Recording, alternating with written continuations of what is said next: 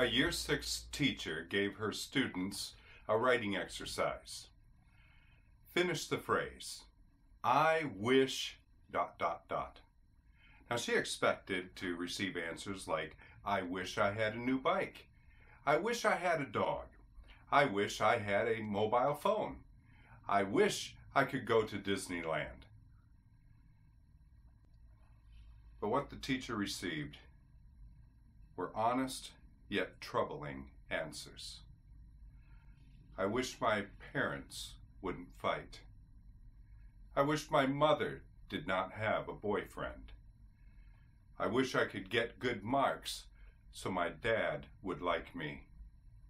I wish I had an M1 rifle so I could shoot the people who are mean to me. The teacher was taken back. Such alarming answers, such reflections on society. It raises the question, what is going on with parents? When children are feeling insecure, when children are feeling lost in their life, what has happened with parents? What is happening in homes?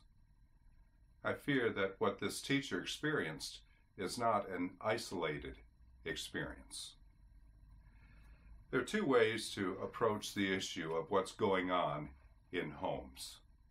We can approach it from the side of do's, that's positive. We can approach it from the side of don'ts, that's negative. And we need both. In parenting and grandparenting, there definitely are some do's, some things we should be doing. And there are some don'ts, some things we ought not to be doing. In the next 2 weeks, we're going to look at the parenting of Isaac and Rebekah. And we're going to draw from them don'ts in this session, and next week, some do's. So we'll start with the negative, and then we'll move to the positive. Warren Wiersbe notes this about Isaac. Apart from being the son of a famous father, Abraham, and the father of a famous son, Jacob, who would be renamed Israel, almost nothing is known about Isaac. And that probably is because there is little extraordinary about him. Isaac, for the most part, is not a good role model. In Genesis 25, verse 19, we have the genealogy of Isaac. Now don't blink, you'll miss it. It's so short. And these are the generations of Isaac, Abraham's son. Abraham begat Isaac. That's it. That's all there is to tell about Isaac. Rather unremarkable. Obviously, parenting and grandparenting begins with a birth. And in the case of Isaac and Rebekah, the birth was extra special. It was doubly special. We read on in Genesis 25, verse 20.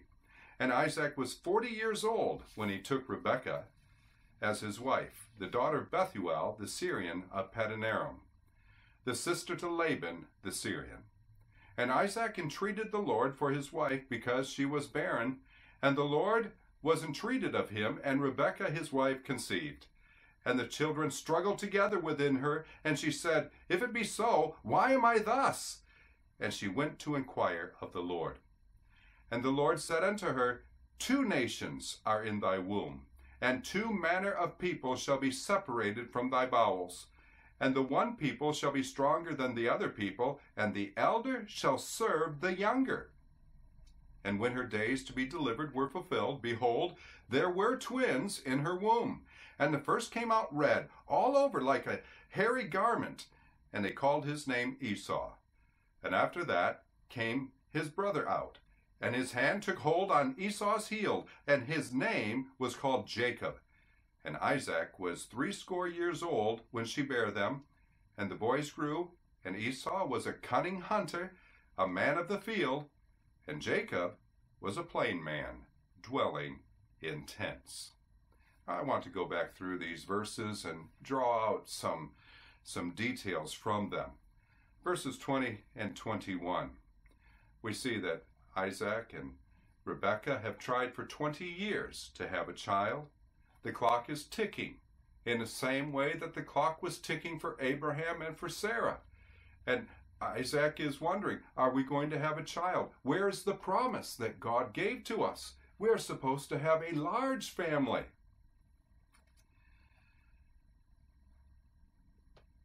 The question about when are these things going to happen, or why aren't they happening, is a question that we've heard already in the book of Genesis.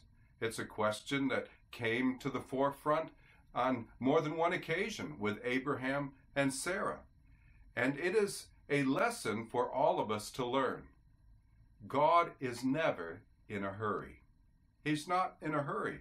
God's timing is always perfect. He is always on time, but his time isn't necessarily our time. In fact, it's frequently not our time. And this is the way that he tests our faith. He puts us in the waiting room. Will we believe him enough, strongly enough, that we will be patient, even though the promised fulfillment, from our perspective, is slow in coming? There was an occasion when one of our daughters fell ill and we needed emergency help. We rang 000 and we waited for the ambulance to arrive.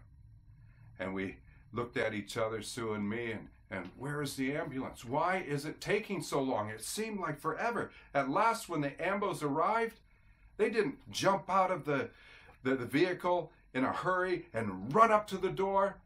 No, they stepped out and they took their time getting their equipment, and then they walked up to the door.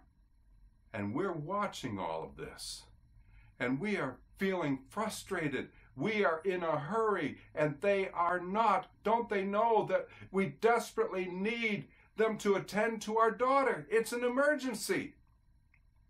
Well, that's the way it felt to us. In reflection, after the fact, the ambulance officers were consummate professionals. They knew what they were doing, and they did it in the right way. I cannot fault them. But at that moment, when our emotions were heightened, it was so hard for us to wait. And it is the same way with God.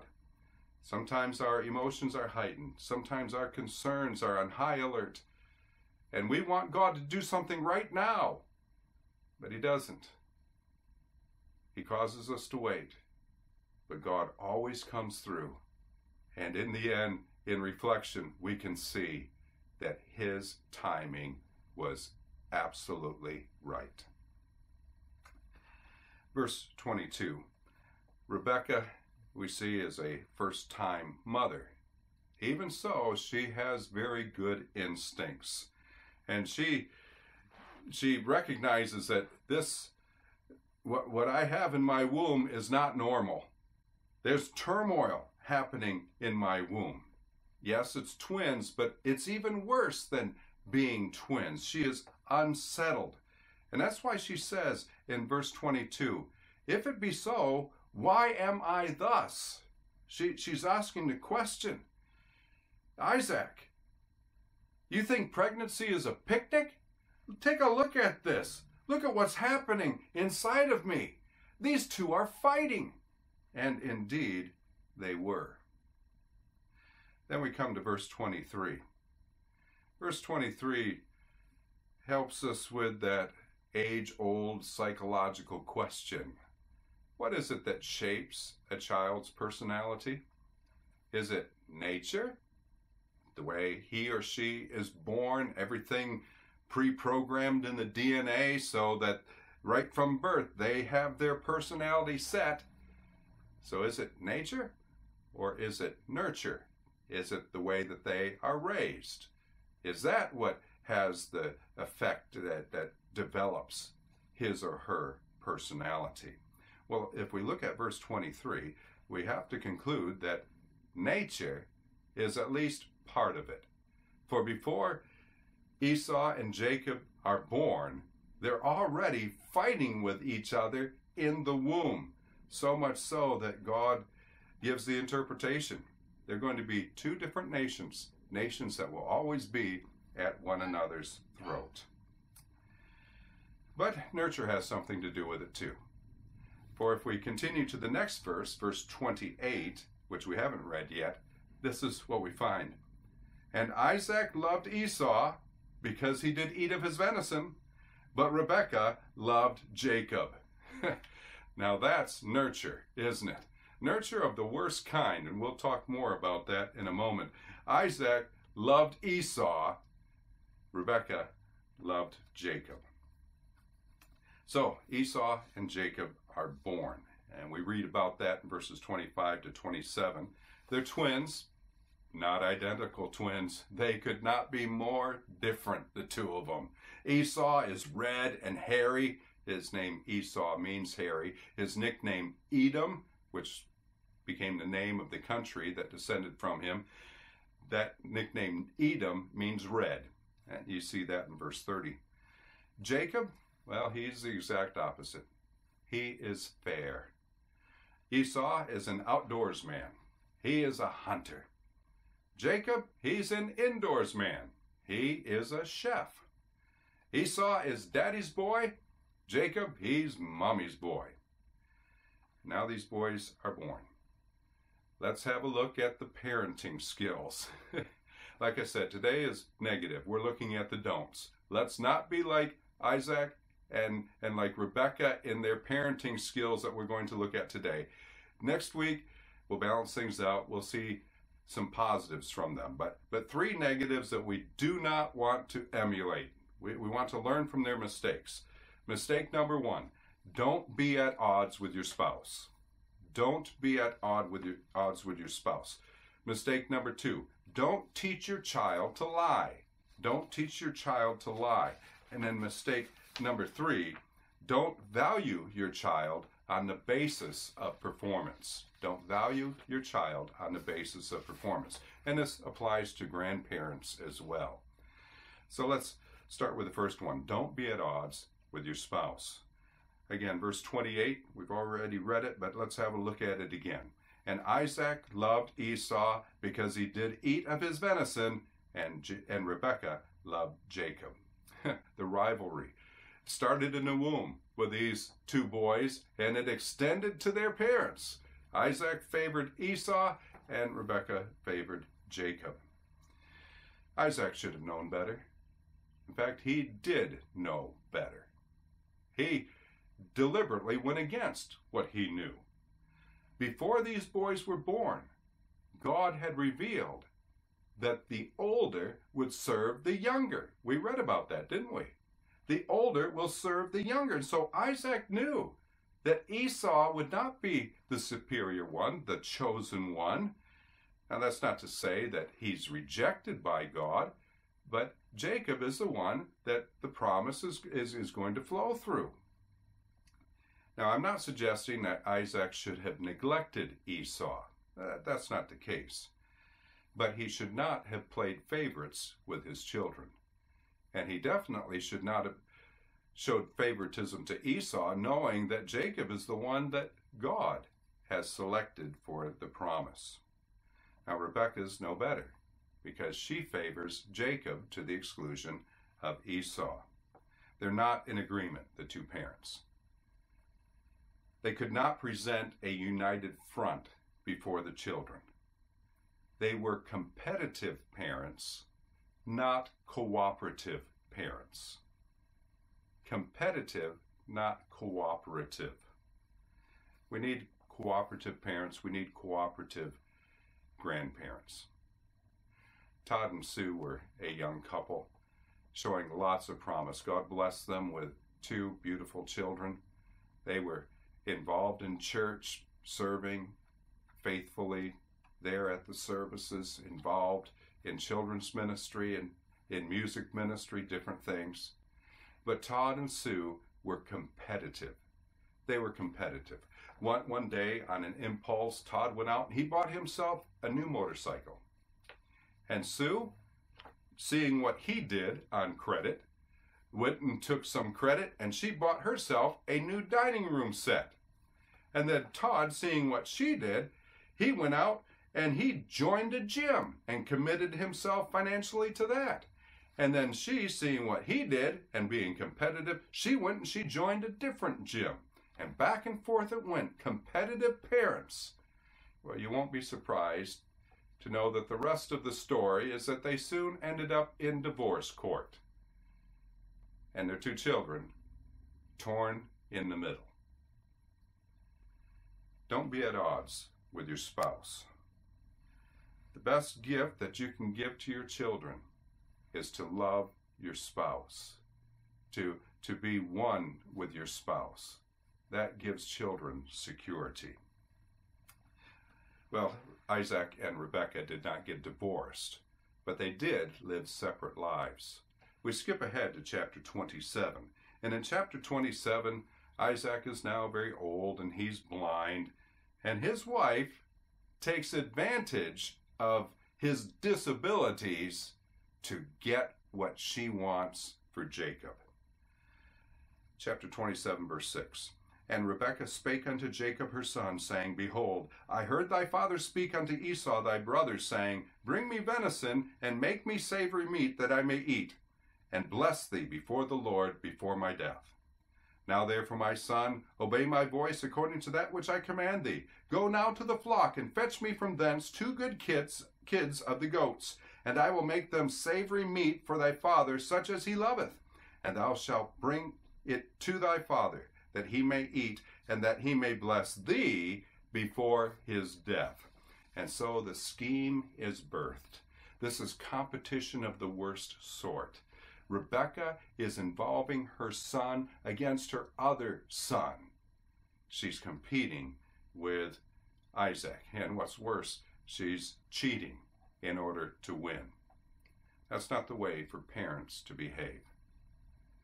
But sadly, many parents and grandparents live out this negative existence today.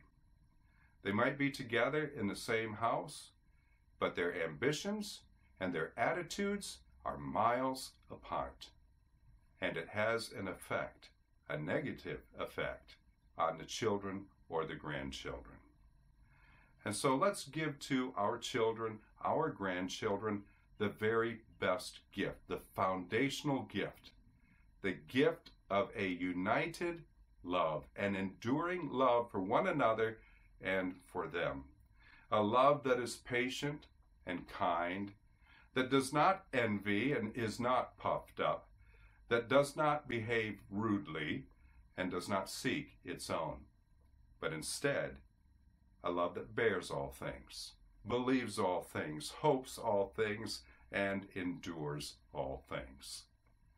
Sadly, this is not a love that Isaac and Rebekah shared.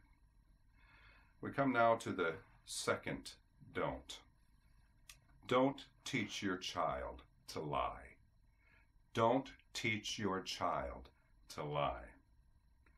A mother was taking her son on a train trip. Now, the cost for 6-year-olds was a certain amount of money, but the cost for a 5-year-old was free. So 5 and under was free. The boy's 6 years old. But he could pass for 5, and so the mother says as they're walking up to the gate, "Tell him you're 5." And so the boy does as the mother instructs, but then once on the train and they're on their trip, the conductor comes along and he's checking people's tickets. And he sits down beside the boy, and the boy says, "I don't have a ticket." And he says, "Oh, that's interesting. Tell me, when will you turn 6?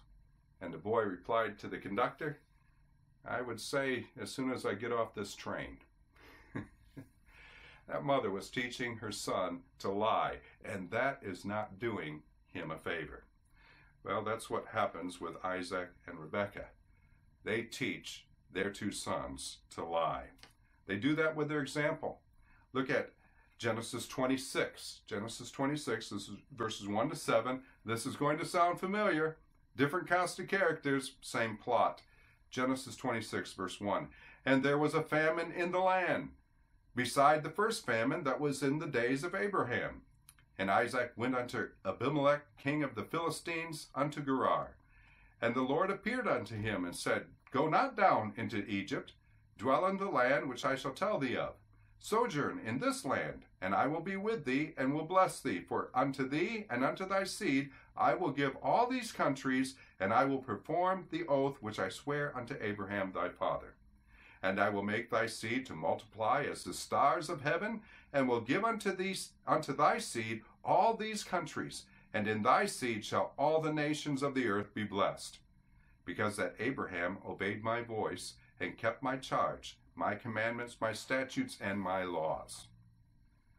And Isaac dwelt in Gerar, the land of the Philistines. And the men of the place asked him of his wife, and he said, She's my sister.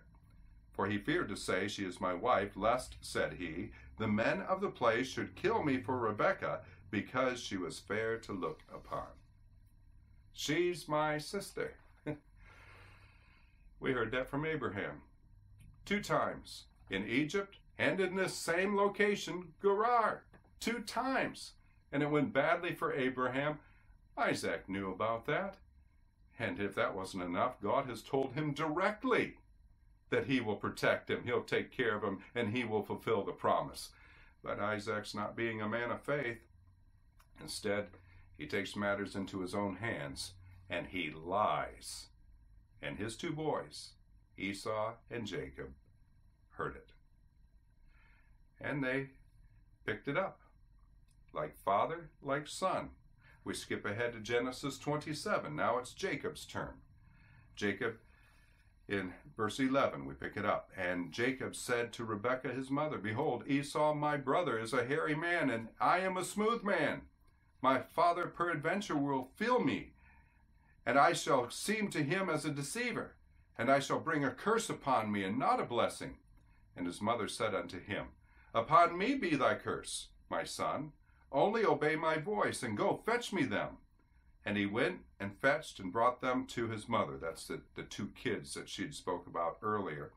And his mother made savory meat, just as his father loved. And Rebekah took goodly raiment of her eldest son Esau, which were with her in the house, and put them upon Jacob her younger son. And she put the skins of the kids of the goats upon his hands and upon the smooth of his neck, so he'd feel rough like Esau. And she gave the savory meat and the bread which she had prepared into the hand of her son Jacob. And he came unto his father, who, remember, is blind and he can't hear very well. And Jacob said unto his father, he came unto his father and said, My father? And he said, Here am I. Who art thou, my son? And Jacob said unto his father, I am Esau, thy firstborn. I have done according as thou badest me. Arise, I pray thee, sit and eat of my venison, that thy soul may bless me. And Isaac said unto his son, How is it that thou hast found it so quickly, my son?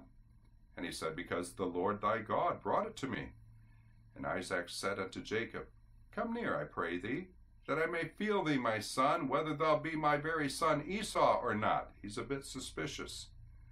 And Jacob went near unto Isaac his father, and he felt him, and said, The voice is Jacob's voice, but the hands are the hands of Esau. And he discerned him not, because his hands were hairy as his brother Esau's hands. So he blessed him. Oh, the deceit. Oh, the cunning, the outright lies. But Jacob had seen it before. He had seen it in his father. And his father now is falling victim to the same techniques that he himself practiced. The tragedy about all of this is it was entirely unnecessary. Who is it in chapter 25 that said the older would serve the younger? It was God who said that. Who was it that said that the promise would go through Jacob? It was God who said that. Did God need a lie to help him keep his word? Certainly he did not. But because Jacob chose this course along with his mother Rebekah, all sorts of issues were created. Number 1, Esau plotted to murder his brother. Number 2, as a result, Jacob had to run for his life. Number 3, Jacob never saw his mother alive again. What a heartbreak that would have been. Number 4, Jacob was himself deceived by his uncle. And number 5, Jacob had to watch his back the rest of his life. Why?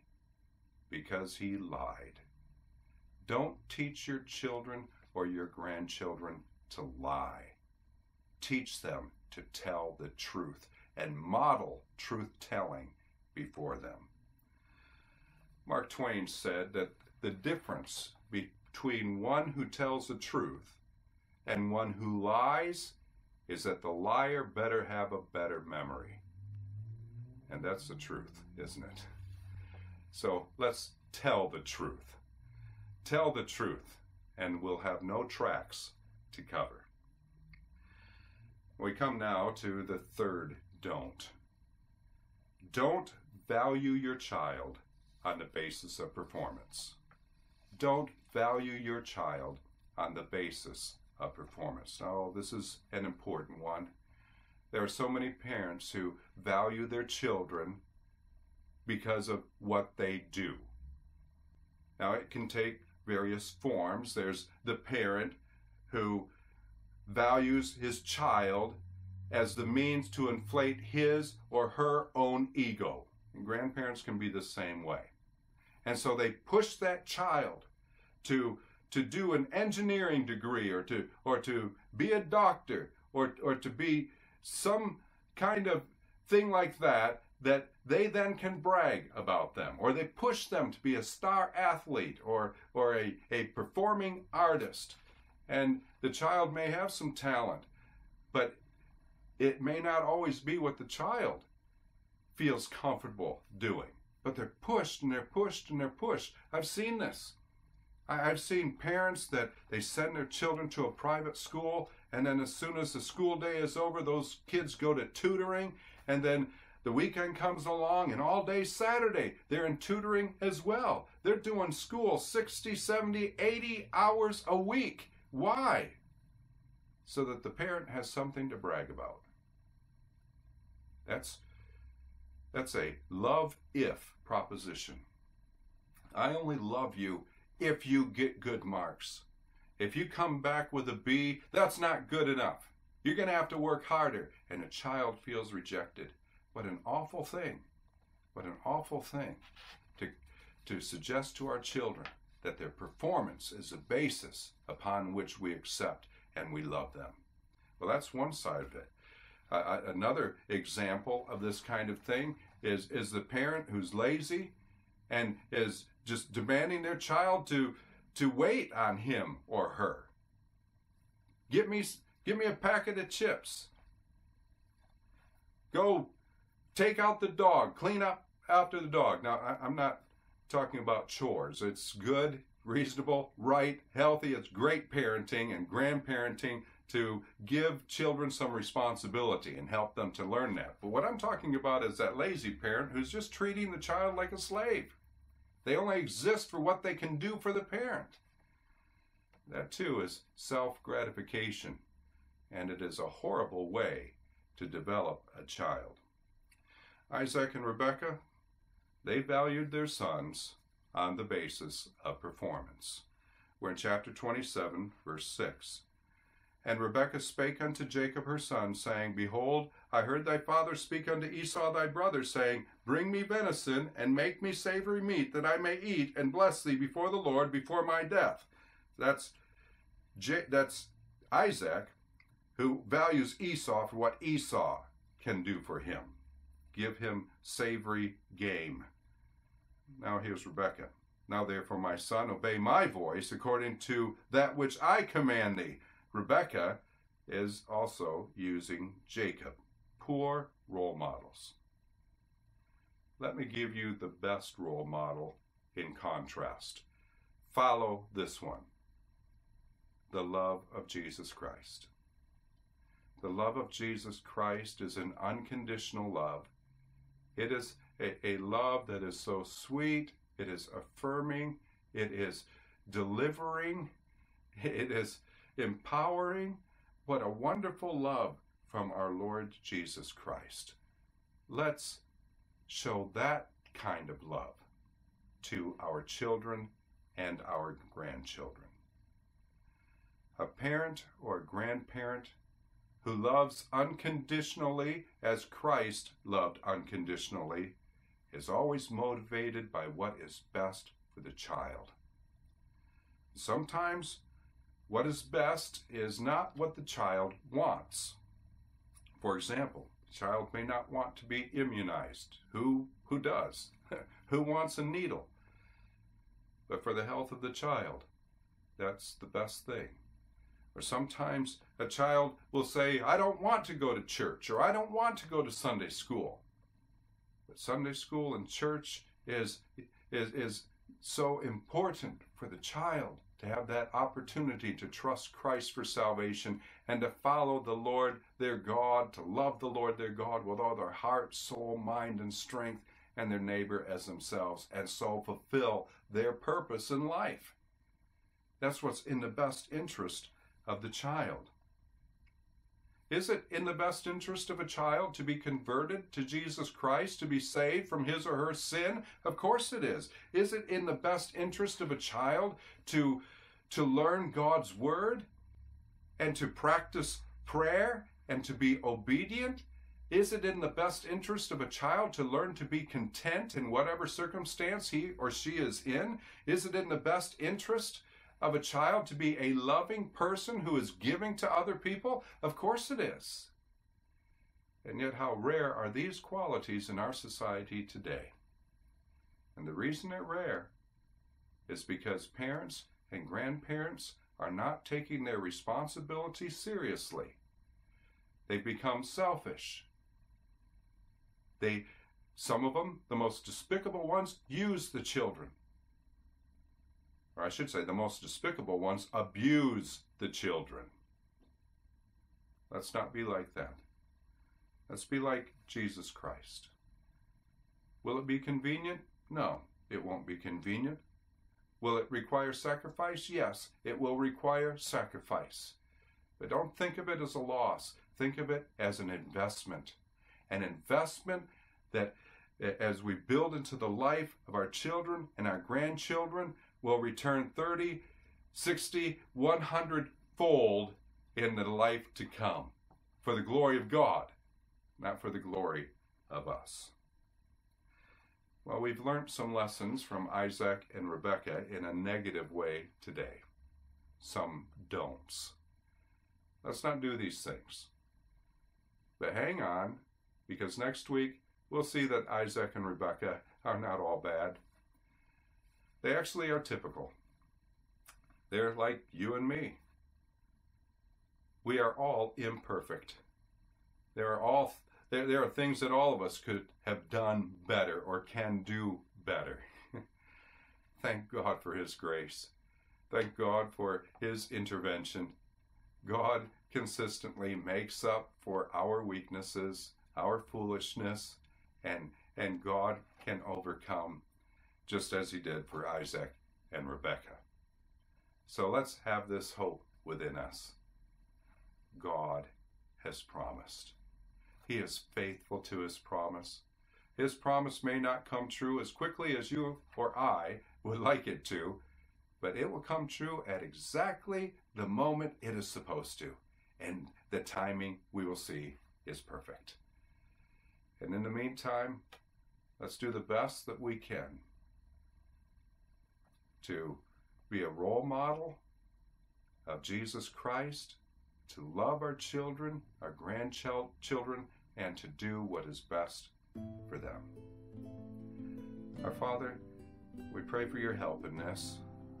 There are times when we fail, just like Isaac and Rebekah failed. But Lord, you can succeed, and we pray you will do that. We pray for our children, our grandchildren, our great-grandchildren, that they might know you, that they might follow you, and that they might have the fulfilling life that always results from being a child of God, and the joyful expectation of knowing that we will live with you for eternity. We pray all of this in the name of Christ our Savior. Amen. Well, thank you for joining us today. May the Lord guide and empower you in the week ahead. May you be a good example, and may you be loving as the Lord loved you. God bless.